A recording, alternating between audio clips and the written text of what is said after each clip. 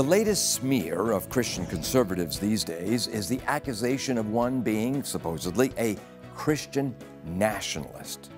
What is a Christian nationalist?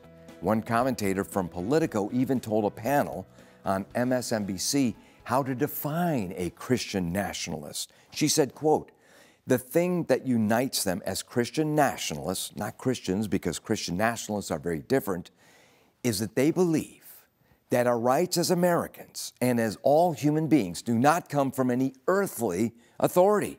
They don't come from Congress, from the Supreme Court. They come from God," end quote. And what's wrong with that? The idea that our rights come from God.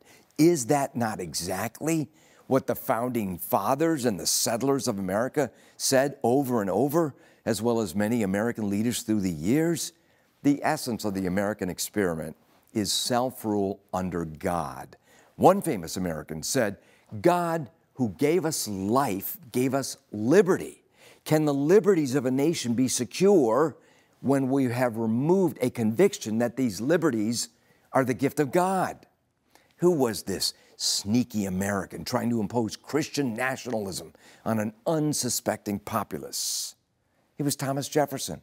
In fact, those words are chiseled in stone at the memorial in Washington, D.C., dedicated to his memory.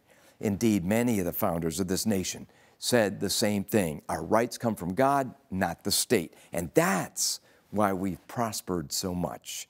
The only way the elite class can get away with trying to impose state-sanctioned atheism on a land that was secured on the foundation of God-given rights is when we, the people, forget that God is indeed the source of our rights, not the government. Or when we become so fearful of a made-up label like Christian nationalism that we go mute in the face of a little name-calling. For Coral Ridge Ministries, I'm Dr. Jerry Newcombe.